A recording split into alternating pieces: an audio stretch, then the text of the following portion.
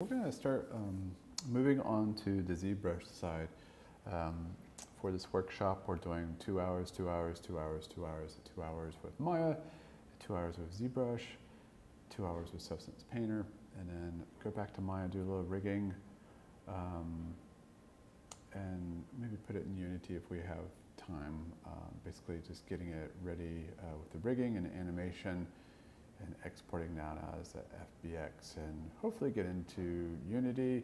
I'm more comfortable with Unreal, but anyways, we'll give it a shot to show how to import all those materials into the material editor in Unity, which is pretty simple. All right, so what we're going to do is, from our last tutorial, we finished up the fish, and you saw the last steps. I was stitching everything. I kind of did that offline and made sure everything is watertight. This is a really good model because if I go back to one, everything is quad base. You may end up with a couple of triangles. I really tried to not do that with this one, so there is pretty clean, and that's not usually typical for me. Usually you're going to end up with a triangle, or maybe a polygon that has 5 sides, or sometimes 6 sides. So just try your best to keep it super clean. But what we're going to do with this project is we're going to go ahead and start with a nice clean file. All right, so you select it, and I'm just going to go ahead through the process of export selection, and go ahead and go to Redfish, and we'll call this Redfish _2, so you know that this is a fresh fish. All right, so we have an OBJ export selection. Sometimes you can hit export all, so if you have a separate eye or a hook hanging out of the mouth, or he's wearing some sort of backpack or whatever, it's a very specialized fish that we have. All right, so we've exported it out. Let's redo that really quickly. So if we're doing this for gaming, which is Unity, you can see all this stuff over to the right, and we actually want to delete that. It actually adds weight to the file, and so we're going to go ahead and delete by type, and it's good to kind of get through that. You can also go in and hit modify freeze transformation. Don't really need to do that because everything is set to 0 with my trans X and Y, Z. If this is all out of whack, it means your origins are way off. So sometimes freeze transformation is a really good thing. So let's rinse and repeat that, export selection. It's a good thing to know anyways. I'm just going to override that, say yes. All right, so let's go ahead. We're going to jump into Zbrush, and hopefully everyone here in the class has at least got a quick installation on this, and you have this. And this is where we're going to jump into the Wacom tablet. We're not going to use it right now. I only use it very little. It's when I'm kind of drawing onto the surface, but majority of the time I'm always using my 3 mouse button. You see professionals in the field, they literally live with this stylus in their hand, and are pretty amazing with it. I just haven't had the contact hour time to do that. All right, so you have this Zbrush. When you first open it up, it'll have this dialog. You'll want to come up here and hit hide. All right, so I didn't do that because I wanted it to come up pretty quickly. So we're going to go ahead and import the OBJ. And so you got the Wheel of Death really quickly. And so we're going to do Redfish _, the one that we just did. So we know it's nice and clean. And you notice right when I brought it in that it didn't have any warnings up here. Now, if you had triangles or a polygon, it had 5 or 6 or 7 sides, or you had some meshes that didn't collide together correctly, it'll say, do you want to triangulate or quad and triangulate? Just hit either or. Try to hit triangulate, probably is the best, and move on. So you see there's no fish in here. You actually have to left mouse click and drag it into the scene. So I'm going to drop it really quickly, and do not click again, or you have to kind of reopen up Zbrush all over again, or hit a new document. You want to go immediately to edit. Right? I guarantee you there will be half the class that does this. So this is a totally different interface from Maya, where you were hitting Alt or Option and being able to use your left, middle, and right mouse button to kind of oscillate around. here you're actually using the void of the space. So if I click over here with my left mouse, I can kind of move around and rotate. Also can zoom in and out by using this. So you can zoom in and out. So a lot of this stuff is over here. I can also hit frame and hit move to move this around and rotate. Now, if you go in here and try to rotate here on the object, you're actually sculpting. So that's why this interface is like that.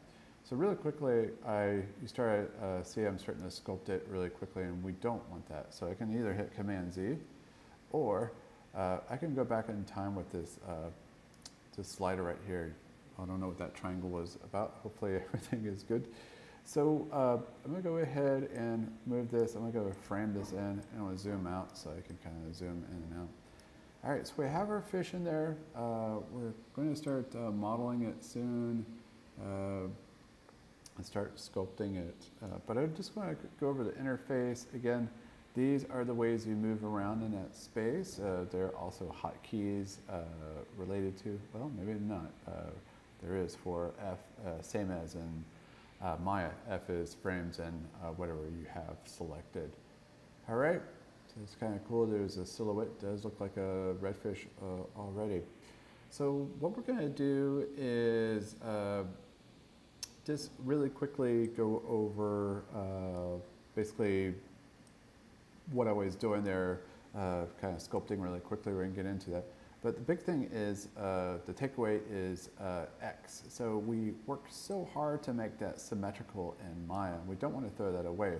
So you can see this little red dot is indicating. So if I hit X, you'll see it's on the other side. All right, so we're just going to go ahead and you can see when I start sculpting, it's on both sides. So it's really quite effective for what we're going to be doing. We definitely, fish are symmetrical.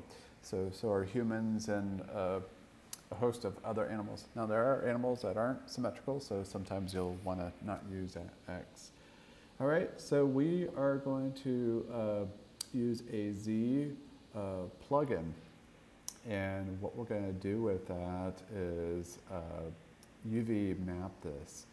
There's 100 ways to UV map it, but there's other software. I think it's called Hedis. Some students in the past have used that. But we're just going to use UV Master. It's down and dirty. There's definitely a better way to do it in Maya if you really want to get it nice and flat and even. But we're just going to do it here in ZBrush, especially with organic things. I think it's easier.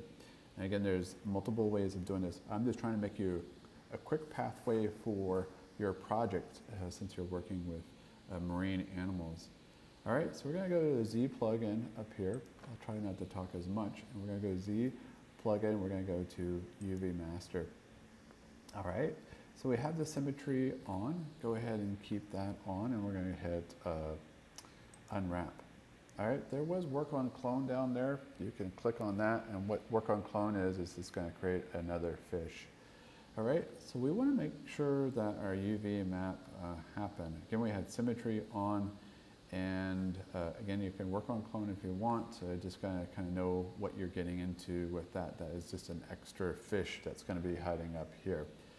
All right, so what we want to do is make sure a texture map worked and what it looked like, because this is very, very, very, very important when it goes to the Substance Painter. If you don't have it UV mapped, basically you can't really paint onto the surfaces. It's just going to come out all bitmappy and probably wrong and lots of tears. All right, so we're going to go to texture map. I'm going to pull this up. Again, this is a really wonky interface. You can click over to the side to kind of scroll up and down. Some of this stuff you have to kind of go down to get to areas. So I'm going to hit create, and I'm going to do new from UV map. And that's what we just made. We made a UV map of this texture. So it'll make a little bit more sense when I click on it. All right. So if I click over here, you can kind of see how the fish has been kind of split in half and gutted. You can see it's actually in a couple parts. That's fine. Typically, you just want to make sure this is being translated over here so you can see the image of it. All right, so if you have like a matrix of dots or squares up in here, there's something really, really wrong with your model. So it should look something like this, and it's a really low polygon level. If you look up here, we only have 954 polygons. It's super light. If we were in the 1980s or 90s, it would be amazing. But now we're into million polygons now.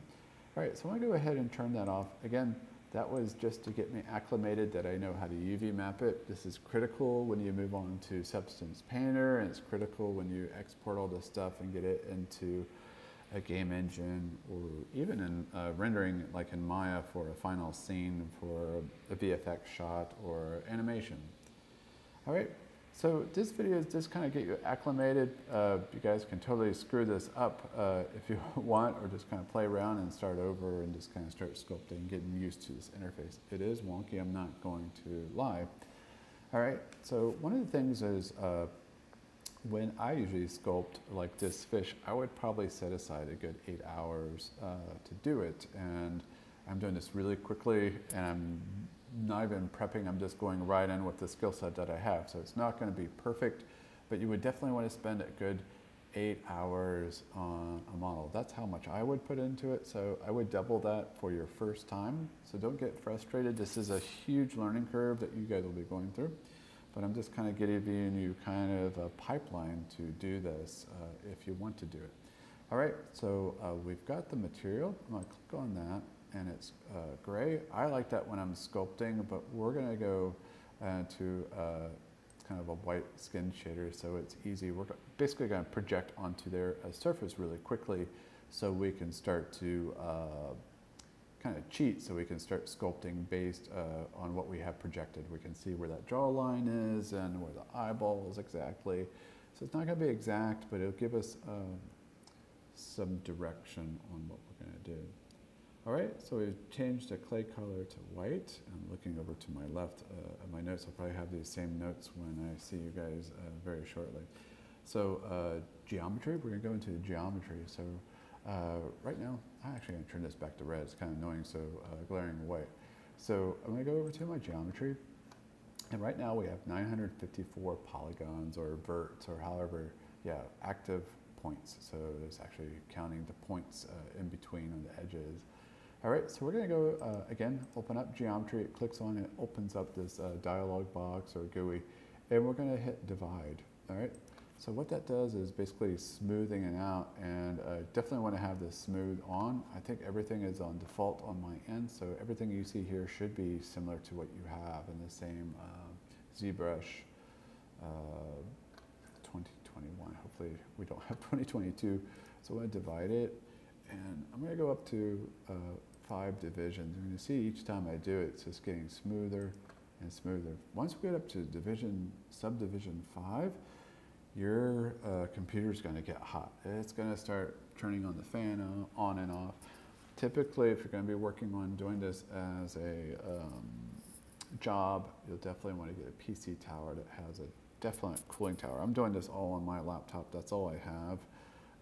But definitely, if you are using a laptop, I always tell students to get some chopsticks. They're free. Just take an extra set whenever you take a Chinese takeout. Put it underneath the laptop so it has air circulation. I even have one student that actually has a fan, 2 fans underneath to keep the circulation going properly on the computer so it cools off. You can damage your computer. I've burned out a logic board back in the day, so just think about preserving your computer. So, but for today is fine. All right, so we've gone up to 5 times, and we can look up to our poly count. And we're not even in the millions yet. We're only at 243,000 verts or polygons or whatever. And so, if we want to go down, we can always go down up here in geometry. We can go down in our slider, go all the way down to 1, and we can always go up to deep. There's also, if you hold down Shift Deep, you can go up and down this ladder also. All right. So pretty cool. Those are some of the hotkeys. I don't know a lot about the hotkeys here. Again, with my own research, I kind of dive into ZBrush for about 2 or 3 months, and then I get everything done and I move into Substance Painter. So I don't spend a lot of time in here with my models, but it's really powerful, and you can really just spend your whole career just using this software. All right, so we're on subdivision 5, and it's really nice to go down to subdivision 1 if you're having proportional problems and you need to push stuff around and you don't want this higher level fidelity or mesh count. All right, so we're gonna wrap up shortly, but I do want to show you a couple of tools. And so there's only basically 3 tools that I ever use. Again, I don't spend a lot of time, only about 3 months out of the year. So I have clay buildup, or clay and clay buildup, and basically clay buildup is all I use. It's a standard tool is what we're on right now. And also one that says move tool, and this is this really cool tool to kind of pull in and out your proportions, and I'm trying to find it. It looks like a pearl or a drop. Here it is, move. Move topology is very similar, but the move tool is really cool. So I'm going to show you really quickly what these do, and I'll undo it, and then in just a second we'll save this file just in case it crashes. So Zbrush is a little pretty stable, but it can crash. All right, again, I have X off, X on is symmetry. All right, and so here's your draw sizes up here. We can go very small and big. And so I have it on the move tool, so I'm not sculpting, I'm just pulling out geometry. And you can see with that, basically the size of my brush, I can go very small and very big. All right, and typically I use the move tool is when I'm not happy with my proportions, like let's say that tail is way off, or this tail is off, or really quickly I need to move this out. This is just totally sticking out in the wrong direction. All right, so you can really quickly, with your eye, work on the proportions. All right, so I'm going to Apple Z some of that, whatever I've done there, and I'm going to show you some other tools. All right, so we've got our brushes. I'm going to go to my standard tool, and I am going to make my brush size a lot smaller. And so we're definitely going to use this, and this is when I use a standard tool, this is usually when I get my stylus out. All right, so with the stylus, you can grab it, again, just for now, use a mouse, we'll use a stylus in just a second. But you can see I can start, you know, like that extra gill, and this is a huge brush, right? We're going to go really small on this size, and you can start to see really cool things that we can do with that brush. All right, then we also have clay buildup. This is a really powerful thing, kind of like the standard tool, but you can kind of organically, like if you're working with real clay and we wanted to build up like that grossness around the gill here, maybe not grossness, maybe just kind of cool. I'm gonna go up on the draw size here. And you can build it out, just build out the flesh bigger and bigger. And the cool thing is, that I love, and you'll start to feel is you'll hold down your shift while you're in that clay buildup. You can see over here it turns to smooth, and you can just kind of smooth this out. And you can smooth it out all the way down to the original shape. All right, so stuff like this you can smooth really quickly. And so you can do clay buildup, smooth it out. So if you're really trying to build that up, and we'll definitely get into this, especially in the mouth area where you can see that area is kind of built up, and then draw size. And again, I'm just doing this with my mouse. You can see it's kind of square. So we just build that up. So really quickly, you can start to add some dimensionality to this. All right, so I'm going to Apple Z a lot of this. Again, up here, there's this thing that you can kind of go back in time, and it's pretty infinite. Maybe it stops after 50 saves or whatever. And I think it's in preferences that you can make this infinite or whatever. It depends on how strong your computer is. All right, so we're going to stop there. Upload this really quickly, but you do want to learn how to save it. You would think it would be over here in Document Save As, but don't do that. That's going to save it in a different format. I don't know much about that format, to be honest. I always go over here and Save As. And I'm going to save these in several stages. So go ahead and organize, because if you're working on a huge team and you're doing almost every animal or aquatic life in the mangroves, you want to be very organized with your team. So we're going to go Redfish, I'm going to call it number 1. So this is our first one, and this is called a ZTL file. And you'll be able to open this up by importing it in and just bringing in your latest model of your fish. So I'm going to go ahead and save it. And we're going to stop right there. On the second one, we're going to go ahead and project our image that we have onto the surface and just slowly start building up the surface. Again, we only have 2 hours with this. We already just kind of probably burnt 20 minutes here, but we're going to take baby steps. I'll record everything I have. So if we lapse in time, you can always go back and watch these tutorials. I'm going to go through the whole pipeline, and so you can always go back and watch this. This can be easily done with a manatee, a porpoise, to other fish, and even to birds and stuff like that, which are probably a little bit more difficult to model for a beginner and novice. All right, I'll talk to you soon.